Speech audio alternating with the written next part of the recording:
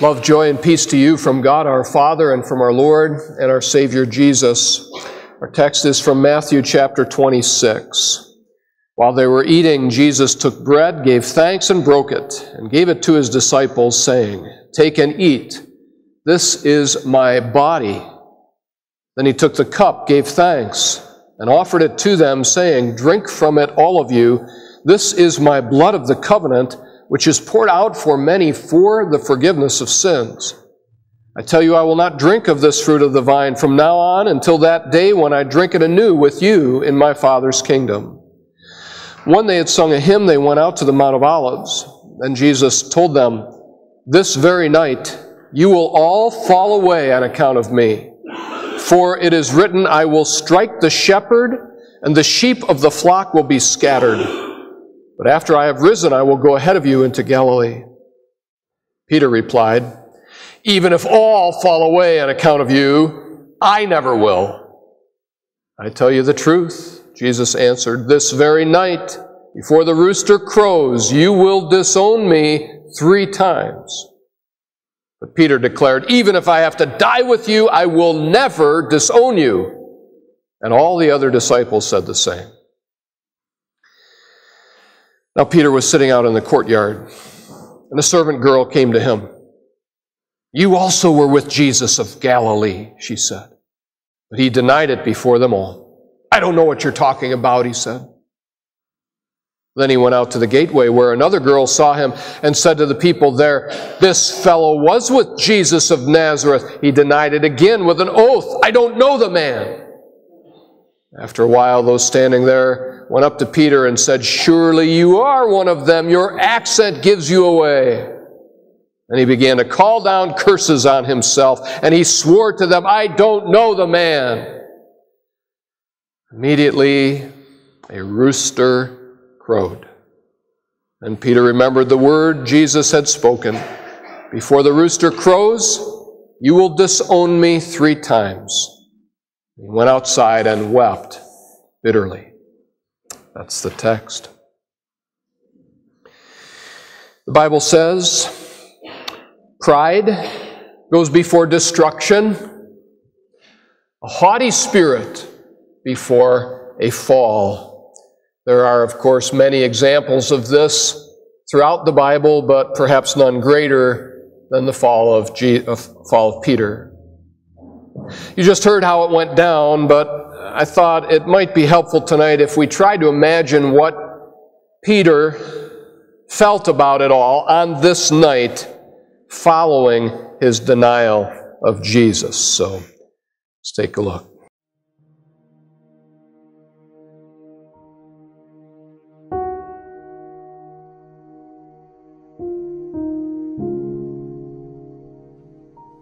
They say a rooster crowing is God's wake-up call. Yeah, that's at least that's the way it was for me. Everything that whole night was a blur, all right? I didn't comprehend, none of us could comprehend everything that was going on, all right? We were all in the upper room, Jesus was washing our feet, then we were in the garden, Jesus goes off to pray by himself. I fell asleep, I'm not proud of it, I had a big meal. Bread makes me sleepy. Next thing we know, me, James, and John, Jesus is in our face, and he's trying to wake us up, and he said, the flesh is weak, the spirit is willing, and then before we know it, Judas is kissing Jesus on the cheek. I try to go help him. I cut off this guard's ear. For the record, I wasn't aiming for his ear. I'm a fisherman, not a swordsman. And then they arrest Jesus, and they take him off, and we ran. And it wasn't but 2 hours earlier that we were in the upper room. I was looking at him. I was looking him right in the eye saying, "If everyone disowns you, Jesus, I won't. I'm with you. I love you." And I think that's what made me stop, turn around, go back. And I caught a glimpse of Jesus as they were taking him to the high priest's house. Stood at the gate, and some girl comes up to me, starts pointing at me. Starts going, you're with him. You're with this man that claims to be the Son of God. You're one of his disciples. I felt like every eye was on me. So I just brushed her off. I said, you don't know what you're talking about. You got the wrong guy. I get my way into the courtyard, and it's cold. I try to warm up by the fire. And then there's this guard that recognizes me, and he is from the ear incident, you know, and starts going, get him, he's with him, just arrest him, get him. And I'm like, you don't know what you're talking about, all right? I wasn't with him. It was easier the second time to deny him. It was sometime right before morning, and this wise guy, he comes up to me and goes, who you kidding, all right? Who you fooling? You're with him. I can tell by your accent. I'm like, this is just the way I talk, all right? And the whole night, they kept pushing him around. They kept beating him. They kept spitting on him, throwing insults at him. And I couldn't take it anymore. I had enough. I was tired of people accusing me, looking at me. And I said a few things that I'm not proud of, but I was like, leave him alone. You don't know what you're doing, all right? Just leave him alone. I wasn't with him.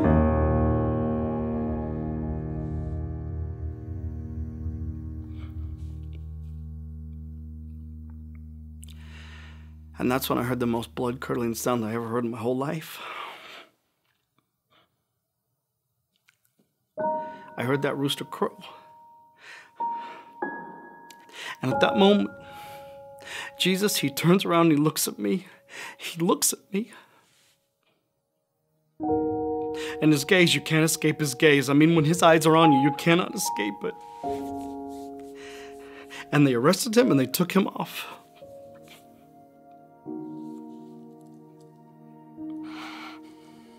I will die with you, Jesus. If everybody disowns you, I will die with you. What a joke. I mean, what would you do? At that moment, at that time, I ran. I ran so fast, I ran so long.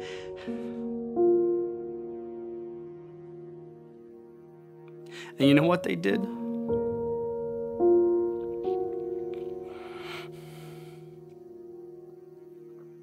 They killed him.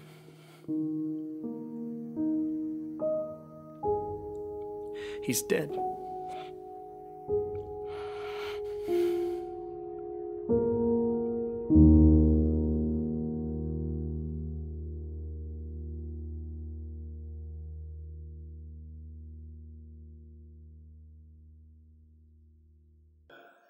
Jesus is not dead. He is alive and lives forevermore. He won the victory through the open tomb. We don't have to pretend that Easter hasn't happened.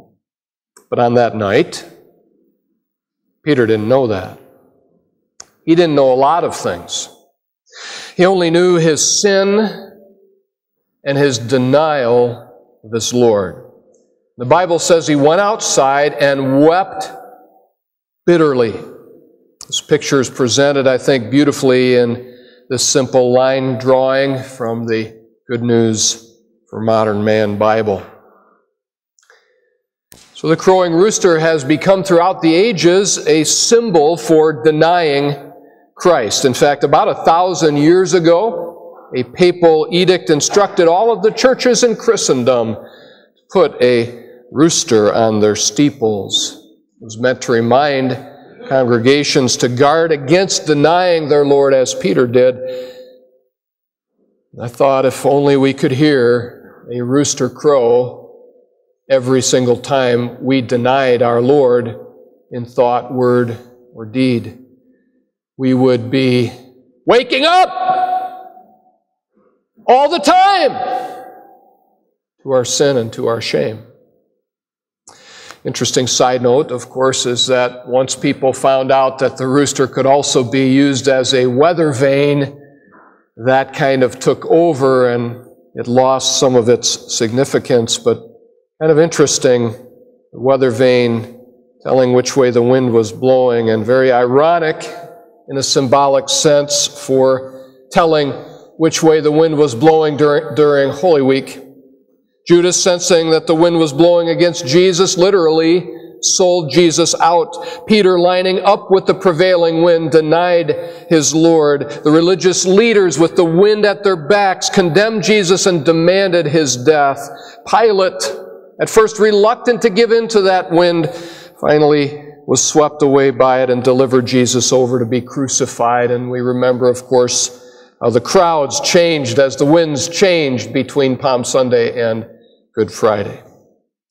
But folks, the next time you see a weathercock, and I have one over at the house if you want to stop over, I want you to notice that unlike a windsock or a flag that goes with the wind, the weathercock faces into the wind, showing its direction by remaining steadfastly against the wind rather than with it. I believe that speaks powerfully to how you and I need to live out our Christian faith. At one point in his teaching of the disciples, Jesus told them something very important. He said to them all, if anyone would come after me, he must deny himself and take up his cross daily and follow me. Folks, that statement was not spoken lightly. Jesus knew he was facing the cross, and he knew that some of them literally would have to face a cross of their own. He was preparing them for that moment.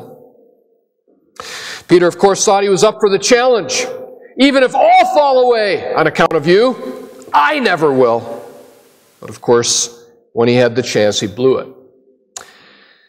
German Lutheran pastor Dietrich Bonhoeffer, in the days when he was trying to lead the confessing church to be true to the Word of God and to resist the evils of the Nazi regime, wrote an important book called The Cost of Discipleship. In it, he said, to deny yourself is to be aware only of Christ and no more of self, to see only Him who goes before, and no more the road that is too hard for us. Only when we have become completely oblivious of self are we ready to bear the cross for His sake. Of course, he sealed the truth of his own words with his martyrdom at the hands of Hitler. Peter, of course, had trouble denying himself in the courtyard. He made the same mistake when he tried to walk on water, if you recall. He did okay when he kept his eyes on Jesus, but when he took his eyes off to the wind and to the waves, he immediately began to sink. Peter was a work in progress. And he certainly wasn't at that time ready to bear a cross for Christ. Are you? So tonight we have our 8th grade confirmands. For First Communion. And Maundy Thursday, a great day for that event. Receiving the very body and blood of the Lord Jesus that He instituted on this night, connected to the bread and wine for the deeply personal and intimate forgiveness of sins that is yours when you confess your sins and turn to Him in faith. In a few weeks, our 8th graders are going to make literally the same vow that Peter made. That even if all others fall away, you will not fall away. That you intend to continue steadfast in this confession and church and to suffer all, even death, rather than fall away from it. I pray that you won't take that vow lightly. Like some before you, decide after Confirmation Sunday that you can't even suffer to get out of bed on a Sunday morning to come and worship your Lord Jesus who died for you. Guys, I guarantee you, should the Lord tarry, there will be many opportunities for you to face a cross and carry a cross for Christ. You won't have to go out and look for it. It will come to you if you truly decide to deny yourself and follow Him. And I can almost guarantee you also that at times you will fail. Like the rest of us, you will give in to that pressure and compromise your Christian faith. And in those moments, I want you to remember something. Jesus instituted this sacrament and gave it to people who in a few short hours were going to either deny him, run away from him, or betray him altogether. And he knew what they were going to do. He loved them nonetheless and gave them a way back to him. In the Lord's Supper, you kneel and repent and receive not just bread and wine, not just a symbol.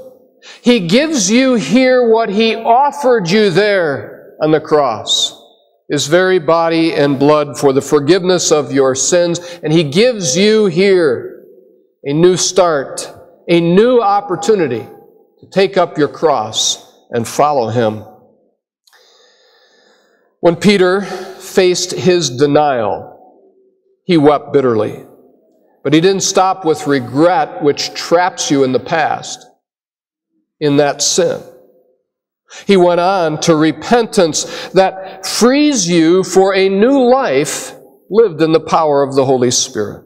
Repentance faces the cross and the forgiveness Christ won there. It also faces the open tomb and the victory of Jesus. And after the resurrection, that is truly what happened in the lives of Peter and all of the disciples. They changed. They truly faced their denials and changed. All of the disciples were martyred, as were at least 147 Christians today in Kenya for their faith. We're told in Acts 12 that James, son of Zebedee, was put to death by the sword by King Herod Agrippa. Church fathers tell us that Peter was crucified upside down because he did not consider himself worthy to die the same way Christ died. Hippolytus tells us that Andrew was nailed to an olive tree. Thomas, called Doubting Thomas, was anything but, as he was thrust through with pine spears, tormented with red-hot plates, and finally burned alive. Philip was also tortured and crucified. Matthew, who wrote the words of our text tonight, was beheaded for following Christ. Nathanael, who was the first to confess that Jesus was the Son of God, was flayed and crucified. James, son of Alphaeus, sometimes called James the Less, who was appointed to be head of the church in Jerusalem, was taken to the top of the temple, to the highest part of the temple, where Satan took Jesus in his temptation. He was displayed to the crowd that gathered. Given the opportunity to renounce Christ, he chose to confess Christ boldly and was thrown down to his death.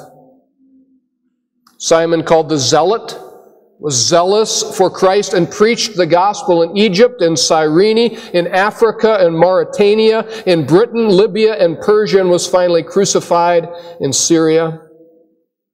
Judas Thaddeus was beat to death with rods after preaching the risen Christ to pagan priests in Mesopotamia. Matthias was stoned while hanging on a cross. The Apostle Paul was beheaded at the hands of the Emperor Nero in Rome.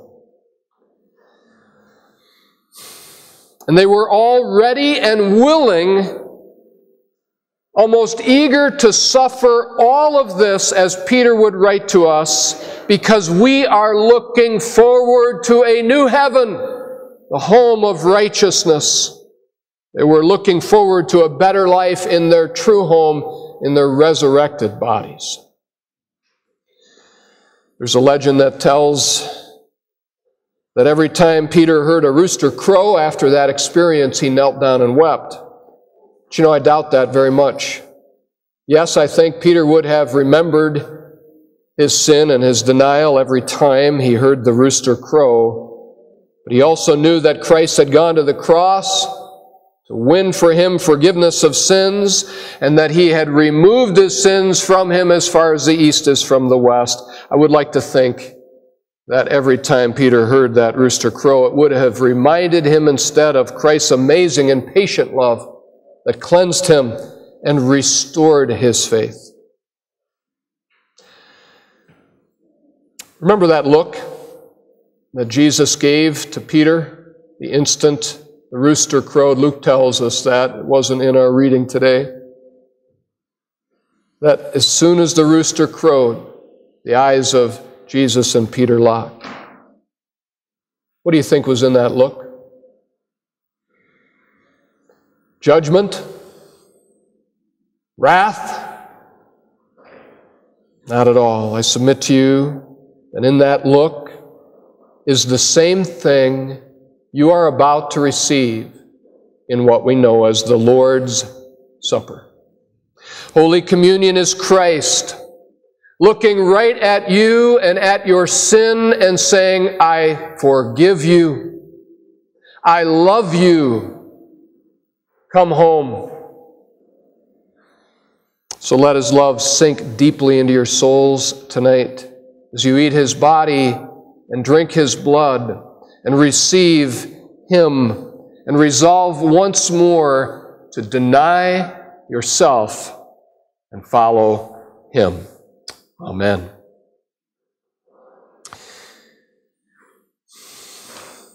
May the peace of God, which is beyond our ability even to understand it, keep your hearts and your minds through faith in Christ Jesus. Amen.